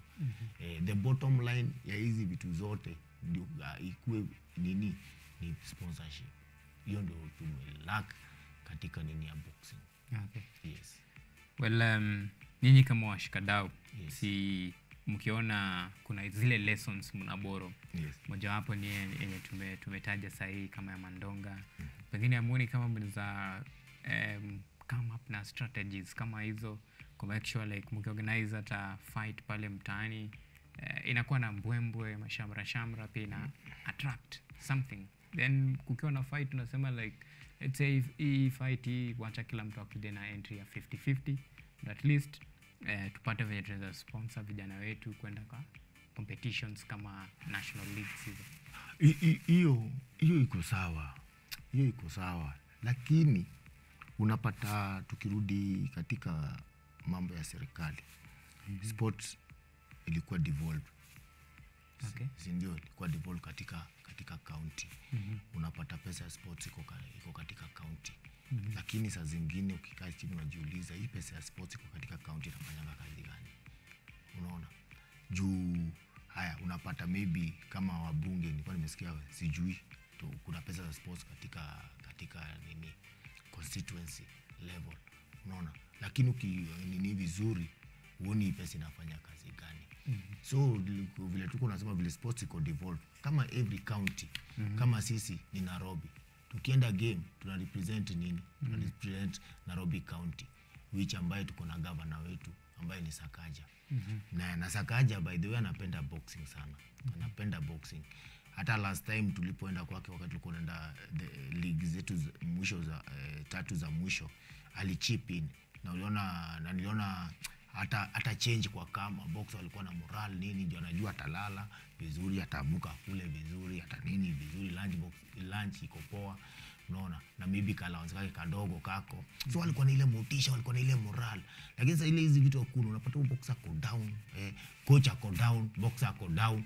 Sasa nani atasaidia mwingine? So hii mimi ningeomba sana. Unaona kama mbeleni kulikuwa na hizi kama kulikuwa na hizi maparastato ulikwenda kwa kikoso ulikuwa unapataga kuna CT, NCC, iko na team, na niliona wakati wameleta kama kwa ball, unaona wakati walikuwa Kisumu, unaona, lakini kitu kama boxing haikuwa hapo. So mimi kile ningeomba ya kwamba kama ingewezekana na waziri wa michezo ambaye bado pia ni youthful, huyu Babu na Mwamba, anaweza instill hizi vitu. Kitu ya first aongene hizi ma corporate, unaona, waweze kusaidia sport. Kama hapa Gedho tuko na banks kama ngapi? Tuko na banks karibu 5-6. But ni nini wana give back kwa community? Juu sisi ndio tunawekeza huko nini, ndio sababu wamefanya hizo banks zikuwa pale, kumaanisha kuna faida wanafanya pale, wanapata pale, lakini wana give back community na nini, unaona. At least wangekuwa na identify, hata kama ni football, hata kama ni volleyball, hata kama ni hiyo boxing, sisi tutakuwa tuna sponsor hii kama giving back kwa community, unaona. So haya vitu kama Safaricom, vitu kama hizo Mozart, manini, mabetini, hizo vitu kama hizo zinafaa kuwa si ball peke yake. Unapata wengi wanakimbilianga tu kwa ball, wamesahau kama kuna michezo zingi. So tunawaaji wangeweza kuja in, unaona, waweze kusaidia hii mchezo, itakuwa mzuri sana. Alright. Yes. Well, pengine una ndoto maybe siku moja Kenya tutakuwa pazuri, ndo pia to match standard ya wale ambao pengine wameset the bar higher? Kenya tuko na very potential boxers and very hard working, including our coaches. Lakini katika mtandao niliona our communication director ambaye anaitwa Sugare alipo chukua video ya gym kama ile ya India ile gym ya India compare na zile tuko nazo huku, unaona. So in term of facilities pia tuko down sana, na I think serikali inge come up na kuna gym ya serikali ambayo inanimini gym ya boxing ya serikali. Sasa hizi kama national team yetu inataka kutrain, hakuna specific gym ya watu ya serikali, utajua wako pale. Mara wako hapa depo, unapata ni bag moja imehangiwa hapo, na mabox unapata ni 12. Mara unapata sijui wanatrainia wapi, unaona, facilities hakuna nini, vitu kama hizo. So unless serikali, unajua kama national team, tuseme team yetu ya national team ina represent nini? Ina represent the country. Si kama professional as much as anakuja come from Kenya, anajirepresent yeye mwenyewe. Yule ndo yake anapewa, hiyo ni ndo yake. Unaona? Lakini unapata team yetu kienda, utapata wamepewa flag ya inchi. Kumaanisha wana represent nini? Wana represent inchi. So wakienda waperform vibaya huko, ni inchi imeperform vibaya. Unaona? Wakienda wafanye vizuri kule, ni inchi inapata sifa. Tulituma maboxer yetu, tumekuja na gold, tumekuja na nini. Lakini sasa tukilaki hizo facilities, unapata hata training program inakuwa ngumu. Maybe ulikuwa unahitaji bag kama 5 hivi mzito gani na light nini, maboxer kama 5 kwa bag, unapata sasa instead ya maboxer 5 una maboxer 2 kwa hii bag moja kwa side ile, moja kwa side, au wengine wanafanya nini. So ina interfere na hata program ya macoach. Na the same case hata na Nairobi yetu, unaona. So mimi kwanza Nairobi ndio kwanza nienda, tumesema hiyo ndio jikoni ya boxing. So mheshimiwa wa governor Sakaja, naomba sana achipini aweze kusaidia Nairobi, kwa sababu inatumanga sana. Tukienda game ya nje unapata kama Busia wanasema sisi tumesponsoriwa na county yetu, nimefanya tukafika huku, alafu tunapiga hesabu ati watu wa Busia sijui watu wa Trans Nzoia wamesponsoriwa na county, na sisi Nairobi hapa, na sisi ndio sijui ndio capital city, sijui sisi ndio nini. My friend, tunaenda game hata mujielewi. Yes, so akachipini asaidie club ya Nairobi, hata boxing Kenya itakuwa poa. Hata tukiangalia back then wale machampion wengi walikuwa wanatoka wapi? Walikuwa wanatoka Nairobi. Walikuwa wanatoka Nairobi. Juu unajua hata kama ni football unacheza ball, lakini kidogo umepasiwa ball hivi, umekumbuka keja mazia kuna taunga jioni. Unaona? Huwezi kuwa effective. huwezi kuwa effective. Lakini tukianzia na mambo ya equipments, tuanzie na mambo ya nini hiyo kushughulikia watu maboxer nini na nini katika hali yao ya maisha, boxing itarudi mali ilikuwa. Juu huyu president tuko naye ambaye anaitwa Jamal anapenda boxing. Kuna mtu anaingia kwa mfuko yake anajaribu kufanya hivi na hivi, ndio boxing. By the way, hata boxing mali aliyokotea si mali ilikuwa. Ilikuwa chini kabisa. Unaona wakati before come tulikuwa napelekaga international game tunapeleka maboxer wawili, lakini sasa hizi wanapeleka full team. Tunapeleka full team hata kama unapata performance iko sheki, lakini unapata amepeleka. So huyu mtu akona hiyo kitu at heart, so akapata support kutoka kwa serikali na nini. Kenya tuweza mali tulikuwa. Okay. Yes. Umeguzia about international team, na unajua kina dada wetu ni juzi tu ndio wametoka India, hiyo World Boxing Championship of course, na hawajakuja na kitu ambao tunaweza sema sisi kama wa Kenya. Yes. Ndio hii kitu tunajivunia. Yes. Pengine umetaja baadhi ya changamoto ambao pengine inaweza kuwa ni sababu tunaona hizo performance, lakini unaona pengine tungefanya zaidi ya matokeo kama hiyo ambayo tuliona. Yes. Tungefanya zaidi ya hiyo matokeo ambaye tuliona. Ya kwanza zile challenges ambazo tuko nazo, kwanza ni exposure ya boxers. Sasa unaona kama hawa wasichana hii women championship, hii world women championship, sisi kuna game ambayo tulikomenda zone 3 hapa Congo ambayo ilifeature not all of our ladies but some. From that tournament hakuna game nyingine wamecheza, lakini ulikuwa unaona kule ngambo kuna sijui wameenda world nini, sijui wamecheza sijui game gani, game kubwa, unaona. So wamecheza game mingi kubwa, while our ladies wamekaa tu hapa. Walikuwa kwa ile ilikuwa ni golden belt ile kwa Morocco, unaona. Kidogo sijui walikuwa game gani, alafu wanakuja mnakutana nao kwa women sijui women world championship. Na sisi tumekaa tu.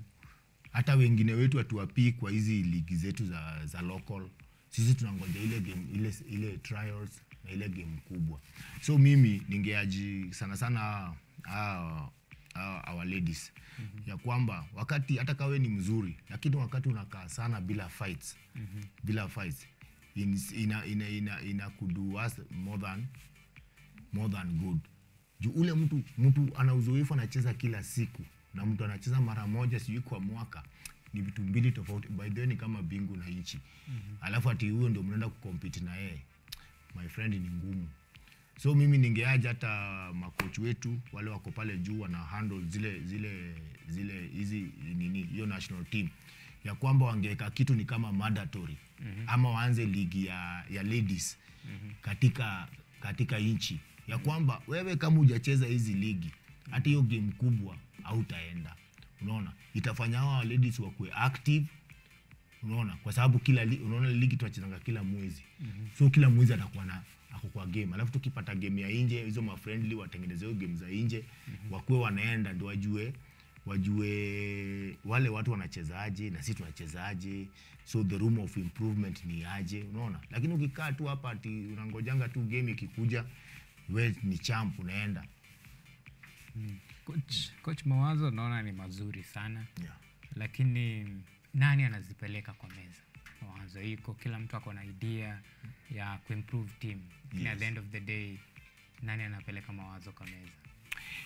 Okay, unajua hii team tuseme kama national team, hii ni team yetu sisi zote. Even as a country we own this team. Kwa sababu ikienda pale perform vizuri tunasherehekea, kila mtu anasherehekea, tulipata gold kwa boxing nini, kila mtu anasherehekea. Unaona, ikienda kule lose kila mtu anaudhika. Unaona, so hii team ni sisi zote, kila mtu mwenye anapata idea. Lakini sasa kuna wale wana handle hii team, unaona, wana handle hii team. The best thing tuweza fanya maybe ni kuwa feed na maybe ile idea. Juu unajua kila mtu kuwa na nini yake, ile idea kama if they buy it well and good, unaona hivyo wanaona inaweza saidia wajaribu well and good, unaona kwa sababu kila mmoja wetu hapa tuko for the betterment of our national team. Kienda nje ifanye vizuri because wako kwa national team, tumesema ni watoto wetu. Mimi nimeproduce, ule coach mwingine wa Kariobangi ameproduce, ule wa Kibira ameproduce, so it is a combination kutoka kwa hizi vilabu nilikwambia 40 za. Kuna mwingine pia ametoka Mombasa amecontribute, so wakati ana lose sisi pia vilabu tunasikia ule ni msichana ngo ame lose unaona. Lakini sasa kuna hizo viwango sasa. Sisi tuko kwa county level, kuna kwa wale wako kwa national level. So sisi maybe tukiona kuna mahali inaweza saidia, we just like advise them. So ni hao ndio wajue kama our advice we put into practice ama. Alright. Yeah. Well, coach, sasa tukifunga kabisa, yes. Nataka na hii itakuwa pia ukitoa your last comment ama parting shot. Yes. Bado tu tukisalia tu kwa matokeo ya wanadada wetu. Yes. Tuliona kulikuwa na malalamishi kuhusu waamuzi, yes. wakisema pia wameonelea Kenya sana. Yes. Pengine unaona kuna ukweli ndani yake ama hiyo tu pengine inaweza kuwa ni excuse? Naweza sema kuna ka ukweli kuna ka ukweli kwa sababu nilikuwa naona sana hii mambo ya racism inakaa ni kana kwamba bado ina exist nilikuwa naona for example ile referee wa China kama ndiye alirefisha game ya Freezer akaisimamisha in the first round, hata ilikuwa ni sijui within how many seconds, hata boxer hajatupa ngumi nini, maybe na ndio nakwambia maybe ule ana umaarufu anajulikana nini kwa sababu hizo magame. Unajua hii game pia tunaangalia wewe anajulikana, wewe hatumjui. So pia ma judges maybe na marefari wanaangalia hiyo side, so wanaona huyu ni champ na huyu hata tumjui, ana jina katika hii nini, katika hizi magame tunacheza. I think pia hiyo inaweza changia. Ya pili hata si Kenya peke yake ilikuwa inalalamika. Niliona nchi mingi za Kiafrika zinalalamika, Botswana nini, nchi mingi zinalalamika that the judging and was not fair. Unaona was not fair towards zile vilabu zimetoka Afrika. Okay. So juu hata uliona hata the same referee ambaye alisimamisha game ya Freezer ndio the same referee alikuja kusimamisha game ya Hungary. Sawa. Yes. Coach. Yes. Shukran sana. Yeah. Na pengine wacha nikupatie tu dakika moja tu your parting shot. Okay, mimi Kenya naweza sema ni ya kwamba ngumi katika Kenya inaweza elekea mahali pazuri tukiwa na wafadhili wakiingilia kati. Tuache kutegemea tu maybe kama ni serikali peke yake. Unapata serikali inafadhili michezo mingi, so wafadhili wakikuja ndani waweze kusaidia hii mchezo wetu wa ngumi kuanzia kule mashinani, kuanzia katika vilabu mashinani, kwa sababu zile vilabu ndio jikoni, ndio zinazaa. Waweze kutiwa ile moral, makocha watiwe moral, boxers watiwe moral. I think in future Kenya tunaenda kurudi mali tulikuwa na tunaenda kuproduce the best. Hiyo ndio naweza sema kwa sasa. Right, coach, shukran sana kwa kutenga muda kuzungumza na sisi. Tunashukuru sana wewe uwepo wako hapa. Na tunakukaribisha siku nyingine pia. Asante. Right, that was Coach Shea, of course, talking to us about the latest development in the world of boxing, of course, talking about the past, present, and indeed about the future and what he thinks shall be done in order to steer ahead this ship in the right direction.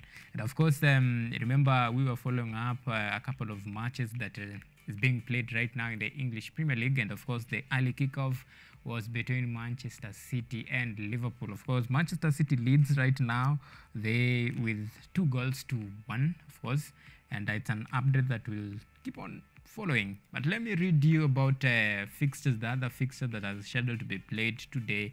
And of course, Bournemouth will be playing against Fulham at 5 p.m. And of course, the next match will be Nottingham Forest will be playing against Wolves. Then we have Crystal Palace. Later on, we'll be taking on Leicester City. Then we'll have Chelsea. Will be playing against Aston Villa at the Stamford Bridge. West Ham United will play Southampton tomorrow.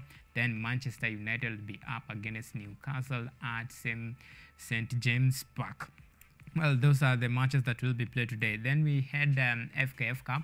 And pretty quick, Gor Mahia will be up against Kakamega Homeboys. I believe that match has already begun. Then Kenya Police will be up against Ulinzi Stars. That is the Ulinzi, or some call it Afande Derby. Then KCB up against Bidco United. We have Rainbow will be tussling out with league leaders Tusker FC. Then we have Sofapaka against Darajani Gogo. Then on Sunday, we'll see Kariobangi Sharks will be up against Equity. Then Moranga Seals vs FC Leopards. Bandari FC will be playing against Mwatate United at Mbaraki Stadium. Remember, this is the FKF Cup that will be playing on this.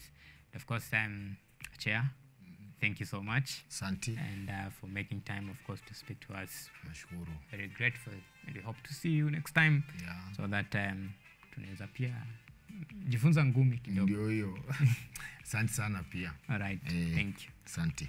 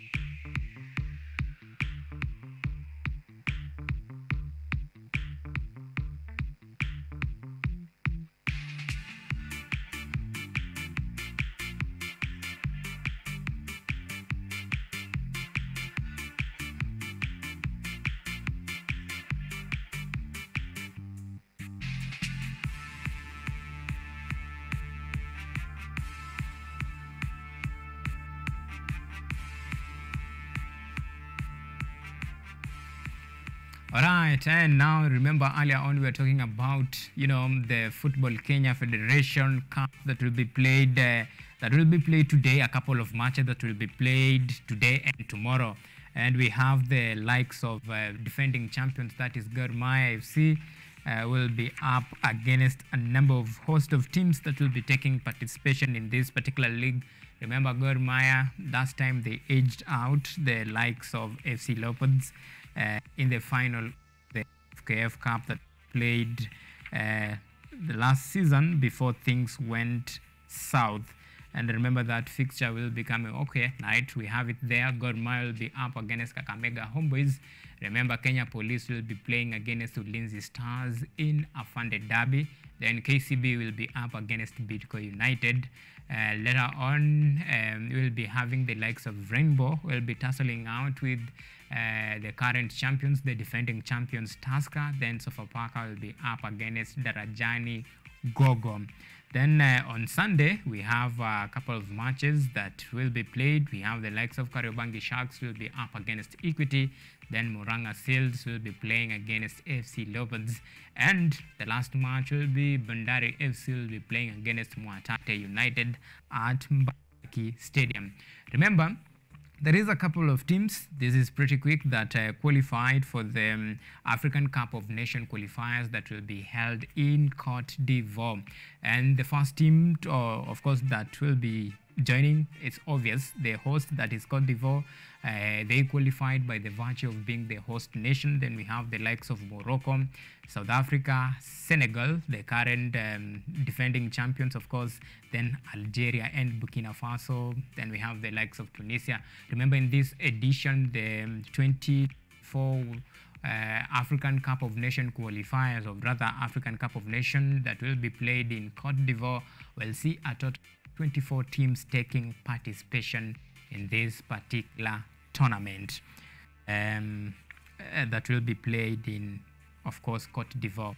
That is many more that will be happening, and this is as far as team is concerned. Remember, there was still a number of teams that were playing in the national playoff. They are hunting, 2 teams are hunting tickets to play in the national top tier league. And remember, Administration Police were up against Kitale RFC. Then JKUAT will be playing against Machakos University at JKUAT grounds in Juja. Then we have the likes of Moi University will be up against Machakos Rugby Club. Then last but not the least, Mombasa Rugby Club will be up against Sigalagala Technical College that will be playing there. All these teams will be hunting tickets to take participation in the Kenya Rugby Union, that is top tier league. And pretty quick about that, and let me take you pretty quick to the English Premier League. Remember the first match, the early kickoff that began at 2:30 p.m. That is the match between Manchester City and Liverpool. Remember, currently City leads 3-1, and of course it seems like it's a revenge time. So City are in front. Of course, the first goal for City was scored by Julian Alvarez. That is the scorer for Manchester City. Remember, Liverpool were the first one to at least ship in past Manchester City, courtesy of Mohamed Salah. But things have changed. The ship will be sailing for the Liverpool, for the Jurgen Klopp boys, and this is the real determiner of title. Many had anticipated that this will shape the race as far as the race for the English Premier League title is concerned. Well, there is a host of teams and matches that will be played at 5 p.m. today, and of course we have the likes of Bournemouth will be up in action against Bournemouth will be up on action against Fulham, that will be played here at Vitality Stadium. Then we have Nottingham Forest will be up against Wolves. Then Crystal Palace will entertain Leicester City. Arsenal welcome Leeds at Emirates Stadium. Then we have Chelsea will be playing against Aston Villa at Stamford Bridge.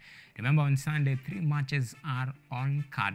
Then Manchester United will be up against Newcastle United, and that match will be played at St James Park. Then West Ham will play against Southampton at the London Stadium. Then Everton will entertain Tottenham Hotspurs at Goodison Park. Well, those are the English Premier League as far as those particular fixtures are concerned. Well, I think it's the right time now to fold up, pack our things, and head home. Well, it has been a pleasure, of course, for your esteemed company for the last 1 hour and 50 minutes or so. Thank you so much for those who made this production a success, and for you, our esteemed viewers, for always keeping us a company. Of course, my name is OUMA Evans. It has been a pleasure. May you have a lovely and fantastic evening. Until next time, bye-bye for now.